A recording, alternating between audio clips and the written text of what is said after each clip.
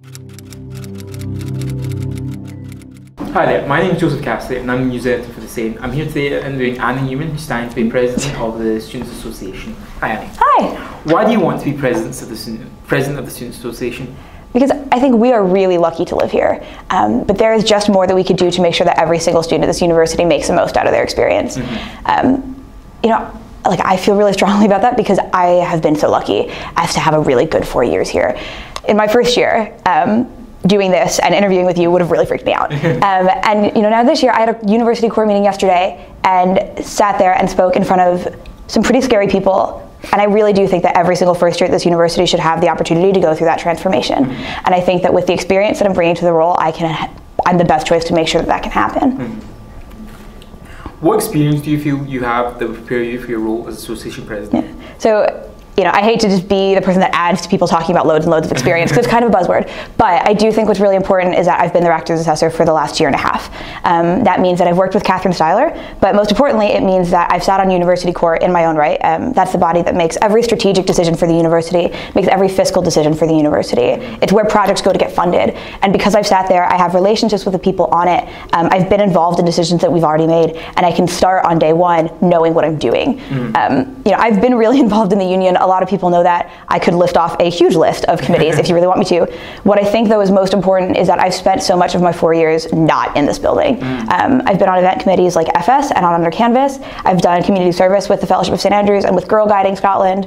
I've been in musicals with the Justo Society, and I edited The Stand before it was a tab. And all of those things I think will make sure that when I hopefully get into this building, and if I'm given the opportunity to be president, I'll be able to represent everyone in this university and not just the people that spend their time in the union. If you had been president over the past year, what do you feel you could have done better than, not necessarily just what Pat's done as president, but what you could have done more?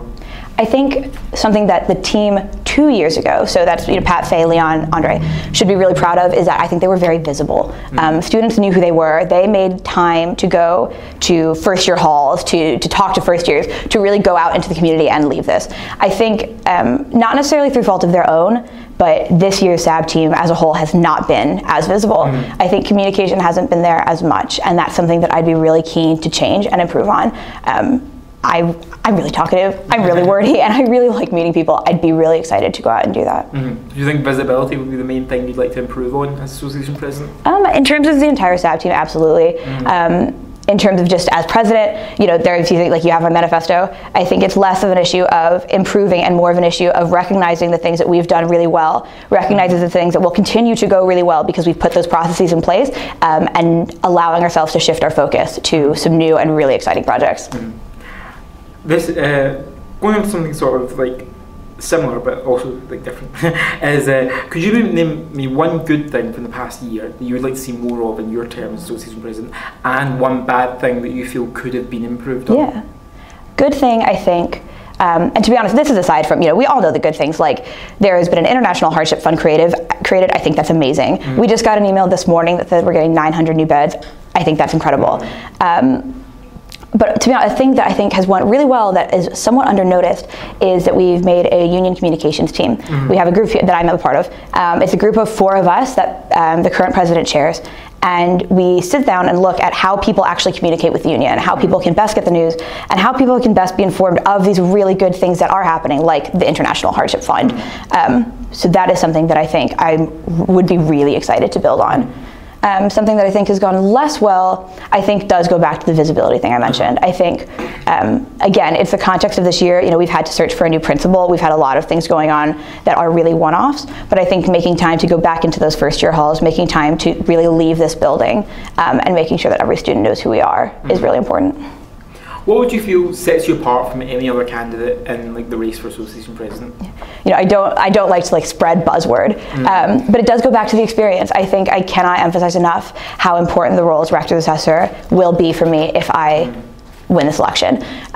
it means that a lot of the projects that I've put forward, shifting our focus on accommodation and creating really like new things like internship schemes and online platforms and a new mental health policy, those things involve going into the university and working with people. It involves working with student services, with residential business services, and with the people on university court. I know I can do that. I've already done that. I've spoken to a lot of them about these policies, and they're looking forward to, you know, knock on wood, if I win, getting to help me out there. So I think that is the most important thing in this race. Okay, moving on to like the specific things within your manifesto. One of the first things is obviously you spoke about accommodation in your manifesto, which is obviously the big issue. Students are always concerned about accommodation. It's probably every associate president spoke about it. Forever a problem. Forever. So one of the things you specifically mentioned is you're happy with the sort of progress we've made, the university's made this year in terms of expansion of halls and that kind of thing. One thing you'd like to see, you said, was expanding the university's managed portfolio of other like the flats and houses that it owns around town. They often have cheaper rents and better leases for students. Do you think that's a feasible thing to do? Absolutely. The first thing that I'll say though is that I wouldn't necessarily say I'm happy with the kind of what we've done with our build-based strategy. I think that we've done it, and I think that that's incredible. I'm very happy with that. I think that there is always more to be done though in making sure that those leases are better, it's more affordable, and particularly that students that are misplaced due to new builds find somewhere to go.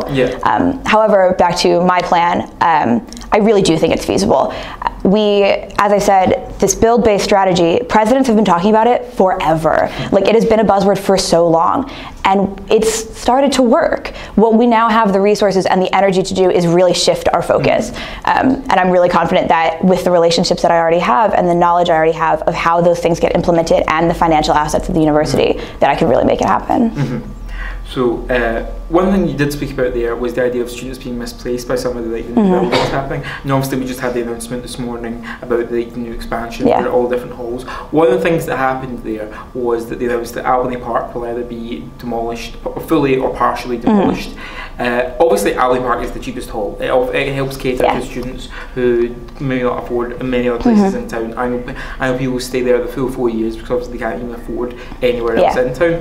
How would you like look out for students who maybe can't afford most of the other places in town? So I think in this specific situation, we need to make sure that there is bed space available for students that really can only afford Albany Park. But my widening access policy, I think, really does that. The cornerstone of that is something that I'm actually really excited about, which is to combine accommodation bursary application in with university application, which means that should someone apply from a low-income area, they will not have to fill out a separate application form for an accommodation bursary, and when they get their offer of place for the university, they will also get their bursary alongside of it.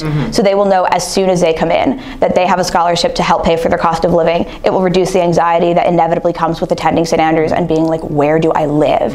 And specifically in this context, I think it will really help with the displacement of students. Yeah, and that is also a very reasonable idea, the idea of combining the two and making sure students are picking up on anything that they are eligible for. But do you think that's the main problem? Do you think that is a problem that people have faced? Have people not been taking up accommodation bursaries? Because surely people who need these bursaries would look out for anything that they can. Yeah, so they absolutely do. And accommodation bursaries, every single time we've increased them, which we've done over the last 2 years, has gotten a huge uptake. I think what this policy is trying to do is show that we care about these students that are taking them. We want them to come to St. Andrews. We are not saying fill out another application if you want to. We genuinely want them here. And the second thing is that I really think that it has the possibility to improve our reputation in these low-income areas and low-income schools at the ground level. We know sitting here that we do not have the best reputation as a university in some parts of Glasgow and some parts of Aberdeen. When one student, I think, gets their offer of place alongside their accommodation scholarship, when they, as a couple of my other policies, when their transport to open days gets paid for, when they know that they'll have a subsidized textbook, that information ripples and it changes our reputation in those schools, and over time it does make more of those widening access students want to come here. Well, you spoke about things, obviously this is dealing a lot with the idea of getting more students to uptake on these and like take the bursaries that they are eligible for. But do you not think that more funds is the main problem? There are more students who, if we had a bit more funds for more bursaries, more students from lower income backgrounds could come to St. Andrews? I think that's definitely part of it. And I think that we've seen it. We've increased the accommodation bursary funds over the last 2 years. That's certainly not something that I'd stop pushing for by any stretch. But what I do think we can say is that we've seen that be a success, but we do have this fundamental reputational problem. We increased the funds, sure. People still don't necessarily want to come here. They get the wrong idea of what this place is about. And sitting here, you and I know how special it is.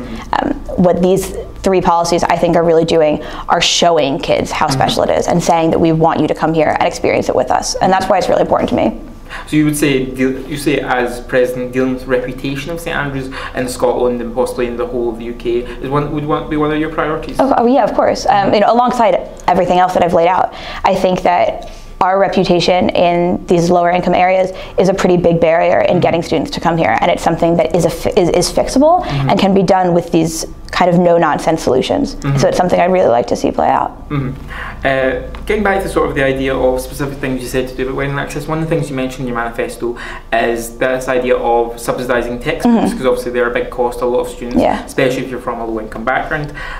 Where would the money for that come from? So I think we work with the Ambassador Scheme, so the ambassadors, I believe starting this year, have already started forming a support system for widening access students that are already here. I think we work with them and we show the success stories that they've had through their mentoring program. We speak to students that could have used, and that's the stuff that we use when we go to University Court and we lobby for this money. It goes back to the experience thing. I think as rector's assessor, I'm in the best place to do that. So again, I'm pretty confident on it. Yeah, you've spoken a lot about your experience as rector's assessor and throughout other things in university. And obviously one of the other roles you did was member for gender equality on the SRC. Now, we received an anonymous tip from someone who in university regarding the SRC meeting that took place over the issue of SRC reform. Yes. Yeah. And obviously that was quite controversial at the time. Yes, it was. To anyone who's watching, to remind people, it was the idea of getting rid of all the members for various gender equality, LGBT, that they would be represented by the Equal Opportunities Office. Can I maybe clarify that and say that it wasn't getting rid of them? It was, however, moving those positions off the SRC, keeping them in place, and strengthening the Equal Opportunities Committee that they were already on. Sorry. And obviously there was quite a lively debate at the SRC, and you eventually, even though you were the starter of it, you then took the concerns forward and you voted against the vote. I didn't vote. I don't, as rector's assessor, I don't get the vote. The other person that put forward with me did vote against it though. But unfortunately, as rector's assessor, I get to argue a lot.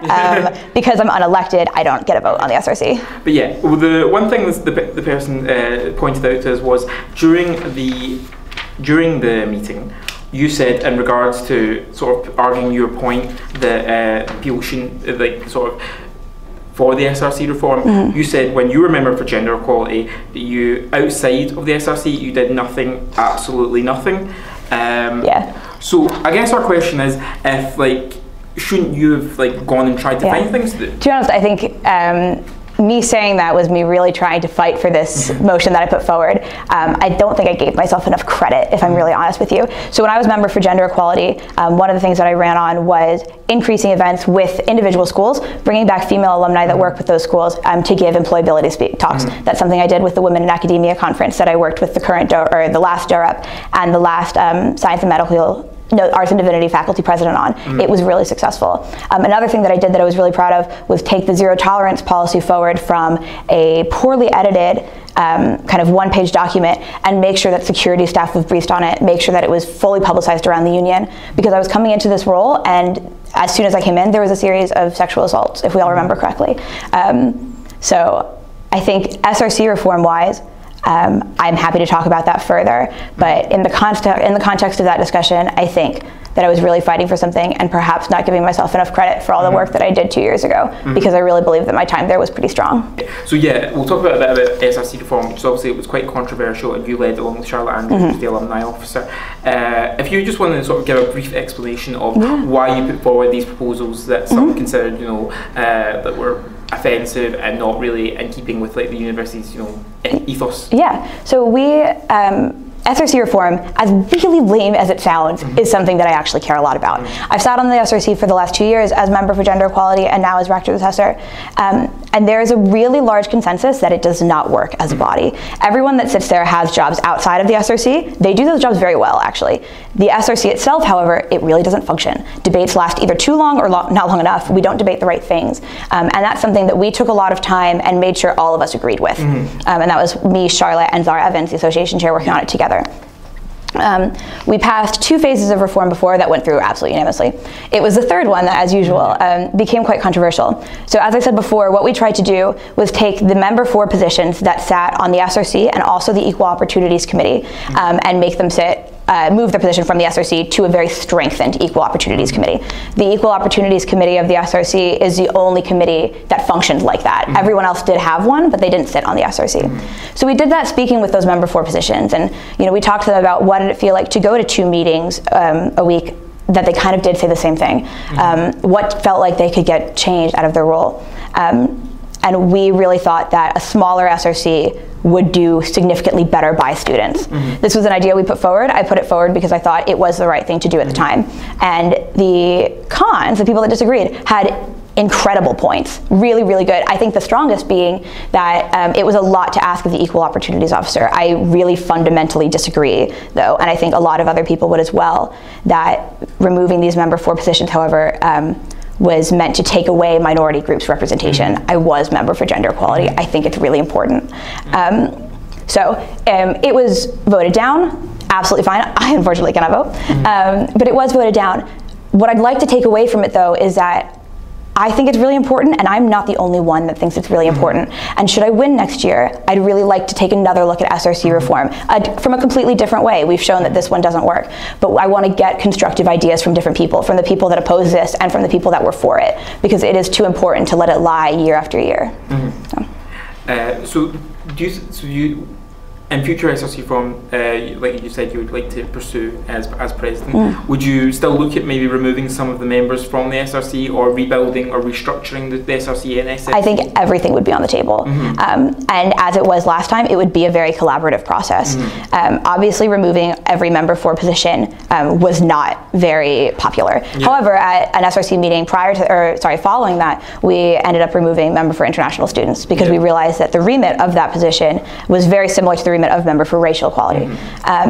It's little fixes like that that I think can continue. We can try and do it in a big overhaul. We can try and do it little by little. But those are the decisions that I'd like to make with people around me that care about it just as much as I do.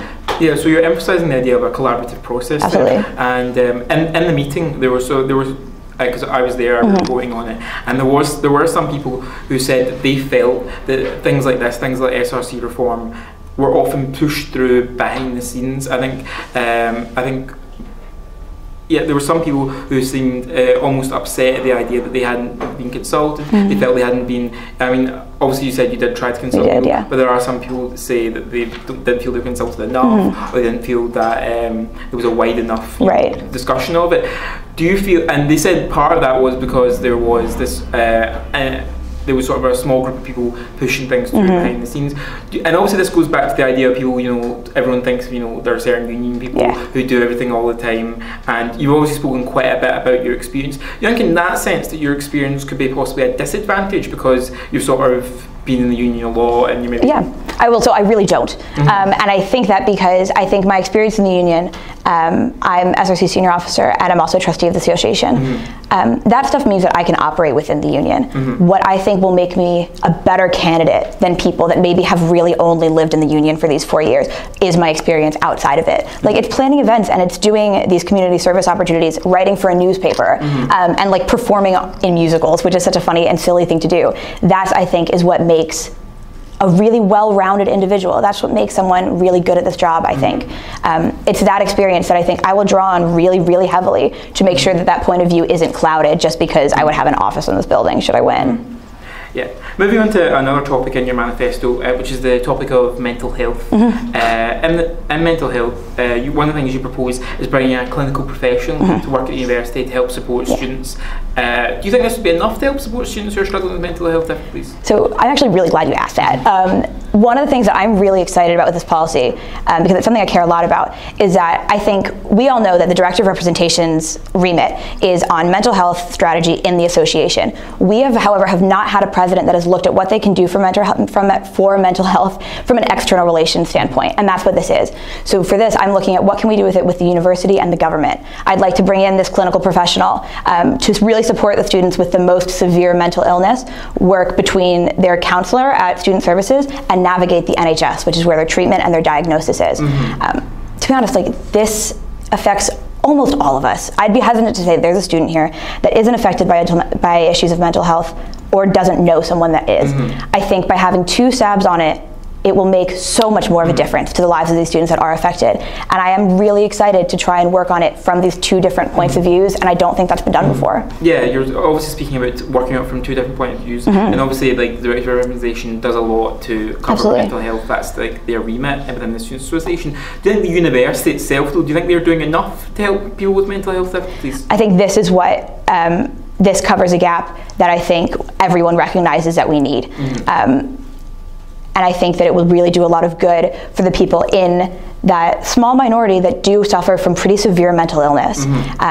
We live in Fife, and mental health with the NHS in Fife is not great. That has nothing to do with the university being here, that's just life. And I think putting this policy forward means that we will be able to respond to that in a much better way with the engagement of the Students' Association. You spoke about the idea of bringing a clinical professional to help students with mental issues. Is there anything else you think the university could specifically be doing to help students with mental health difficulties? I think this is what I'd like to tackle first. And I think that this is a really good project to go in, implement, and then assess how it's doing afterwards. See how we can optimize it, see if there's things we can add to it. But I think that this is a really good starting step in terms of university mental health policy. Okay, well, the next point in your manifesto you went through is the idea of expanding our associations with alumni and throughout the university. Because obviously this is a big thing by Pat Martin, who's been president, and we've had the alumni weekend, and we've had various other efforts to reach out to alumni and help them connect with students here. And obviously you spoke about expanding it. So if you want to just give a brief rundown of what your plans are for alumni. Definitely. So I think the Alumni Festival weekend, this is going to be its 2nd year. I think it is an incredible opportunity. I think that because it is so new, we are not making the most of it yet. And there are lessons to be learned from how it's gone in the past, from new ideas, from new collaborations that can really make it more successful in the future. So I have 2 specific plans for that. The first is to bring in a very centerpiece dinner as part of the Alumni Festival weekend. Right now, we put a lot of responsibility on societies and on sports clubs to run their own events, publicize them, and bring their own alumni back. I don't think that's very fair, and I also don't think it means that it is effective as it could be. It's a good first start, but now we can take it further. So putting in the centerpiece dinner means that students that do not have a connection to a club, to a society, to anything, can come back, have a reason to come back with their pals, because that's the most important thing. The second thing that I'd like to do with the Alumni Weekend is make it a little bit more visible to current students. I think we don't know what our alumni community looks like, and that's a shame. So to do that, I'd like to have an alumni careers fair. So we get alumni when they come back. I think specifically more new alumni would be really keen on this, to tell us about what they're doing, to give a presentation on the careers they're in, how they got there, and how St. Andrews helped them get there. That means not only will students have opportunities to network, further their career opportunities, but also to see what they should be excited to join and to see what there is to offer them. So. Okay, one of the other things you spoke about in your manifesto is this the idea of relations between government and the university, and one of the things you've spoken about is establishing a service whereby students can easily give their opinions on things like you cited the examples in the manifesto of things like the Save the Rector petition. You also spoke about the Prevent the £35,000 the £35,000 immigration issue, and so one of the things I was going to ask there is St. Andrews obviously has this image both out with and within the university of we're not very politically engaged. We don't really have massive protests like other universities. We don't have a lot of political groups. Our societies are not the most active. Do you feel like students would use something like this? I do, and I think we see the uptake in the uproar about the $35,000 minimum salary for international students to get a Tier 2 visa, and the success of the Save the Rector petition as 2 examples of why it would work. What I like about this, specifically because you mentioned the fact that we are like not as political as others maybe. What I like about this is that it makes it personal. It doesn't make it political. It's an opportunity for students to share their story and to say, you know, I have a job and I'm not going to be able to take it now because there's this cap and that affects me in this way. And to give those verbatims directly to the government and directly to the Student Association to use. When these bills come through, they're given, anyone that's interested really, and particularly higher education institutions, are given the opportunity to write a response to it, which the Student Association does usually take up. What this means is that in that response, we will include an appendix of exactly why this will affect students. And that's why I really like it. I think it's not a riot, but it's an effective way to really communicate that in a way that's personal and really means something to the students that are doing it. Do you think, under your presidency of the St Andrews Students Association, do you think the Students Association become like more activist, more involved in sort of saying to the government, no, the students of St Andrews condemn this measure, or things like that? I think activist would be the wrong word to use. What I think I would really want to do is make sure that the Students Association has mechanisms for students to communicate with them if they see fit, like this portal. I think by doing that, it means that like students can riot in the streets if they want to, and they should have every right to do it. We even have an external campaign fund that you can apply for and get if you want to buy signs. What I want this to be able to do is to make it more human, to give them a mechanism to say, yes, I'm upset about it, but here's why. And I think that that leads to a less activist stance, but a more like personal and very like sympathetic and real stance that the Student Association can take. Okay, so yeah, going back to sort of the idea of the wider idea of students not being maybe as politically involved as maybe they should be or could be. Do you think that like more could be done for students to get involved in like sort of national political issues that do affect them? I think that's exactly what I'm trying to do, is give them a real mouthpiece to the association, to the university, and to the government itself. And I'm really excited because I think that that will get uptake from students that are really interested. At the same time, at a few SRC meetings ago, I'm sure you were there, we set up a £500 external campaign fund for any student that wants to come in and use it to go to a protest, to start a protest, to buy a banner, do whatever you want to do. So I think that these things are really good first steps. And next year, should I be president, we look at the uptake, we see if it's being used, we see if we need more money, less money, and how it works, and we optimize and change from there. You've spoken a lot about like giving students the tools to do this themselves and go out and start a protest if they want. But like one of the things that's sort of different about St Andrews Student Association from other students, because a lot of other student associations take explicit political positions on issues. Yes. They'll do explicit campaigns. They'll get very heavily involved. Their president and other sabbatical officers will get heavily involved themselves. Is that not the kind of thing you'd like to see in St Andrews? I think the reason and one of the really good results of why we are different from that can be seen in our elections turnout. We consistently get at almost or a little bit above 50% of students voting in our elections. That means that 50% of students are engaged in the Student Association. And if we took really intense and very right or left wing or centrist political views, we would be alienating those students. The purpose of this building and the purpose of the Student Association is to give students the opportunities to make the most of their experience here. We want to do that for every student, whether they want to campaign for something on the left, on the right, not at all. And I think that's why we're really successful, and I think that's why we're really special. And it's something that I'd really like to see keep going. So going back to sort of this wider idea of things that Student Association does on a national level.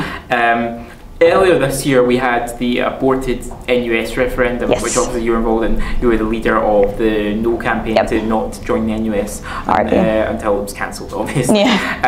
One of the things sort of the Yes side cited is that St Andrews isn't really involved with other students associations as it could be. Do you think we could be more involved with other student associations? I absolutely do. I think we have good relationships right now with Glasgow. We're working on them in Edinburgh. As rector of the assessor, something that I've worked really hard at is our relationship with the Edinburgh rector. And that's something I hope to really parlay into a good relationship with their student association, especially considering they are part of the NUS. But it's things like this digital platform policy, I don't mean to keep harking back to it, but having those verbatims I think are so important because it means that we have real legs to stand on when we are reaching out to these other student associations and saying, our students feel this way, do yours, and if so, like, let's team up. I think that's really important. By no means should we or do we want to be isolationist in any sense. However, I think there are better ways for St Andrews to really stand with other student associations and have as big a voice as possible that do not involve joining the NUS. Yeah, one of the other things, obviously you've spoken quite a bit about, and I referenced earlier, the idea of individual students being able to go out and do their own thing and campaign on issues that they want to campaign on. But in regards to the NUS and the NUS referendum, one of the things, like when the Yes campaign was speaking to me, what they said was that when they as individuals went to work on campaigns with other people from other universities or on a certain issues or on various different things, one of the things they found was they said it was more difficult for them because St Andrews wasn't part of the NUS. Do you think that's fair, or do you think? I think it's interesting. And to be honest, I think my first response to that would be to go back to what we were talking about quite early on in this interview and talk about our reputation amongst a lot of different areas. By instituting widening access policies and by being more public about how we support our students here, about the external campaigns fund that we already have, about mechanisms for students to get involved in the government, that's how we change our reputation. We do it by doing the things that we know are right for us, believing in them, and standing strong by them. I think if we do that, we've started doing that, we are doing that, and when we continue, students will be able to protest, debate, whatever they like. So you don't want to see us become, like, say, like for a university to say SOAS, which is quite an active student association. They do a lot of campaigning to do with. If students wanted to, if students really wanted a very political, very intense student association, then fine. And if students really want like a very political, very intense student association, that's what they'll vote for. They've not voted for that in a very long time, and that's what I've laid out in my manifesto. Give students that want to be activists and want to protest anything that they want the opportunity to do so, and the way to do that in the way that I think would be the most effective for them and for St. Andrews as a whole. But it also has so many different policies and programs for students that don't, and that's why I really believe in it. We've gone through sort of most of the points in your manifesto and most of the sort of areas in it. But is there anything you feel that I haven't mentioned or asked you about that you would like to mention, that you'd like students to know about? Yeah. Let's see, we did accommodation, alumni, widening access, mental health, internship scheme, which is something that I wrote about in my manifesto and that I'm really excited about. So one of the things that I've definitely found over my last 4 years is that, you know, we live on the edge of a cliff, and it's amazing and it's beautiful, but it does make the hunt for internships and the quest to send off CVs and cover letters and applications, it feels a little futile because it feels like we're away from the action. So what I'd like to do is bring those internships and work experience to St. Andrews and make them available exclusively to St. Andrews students.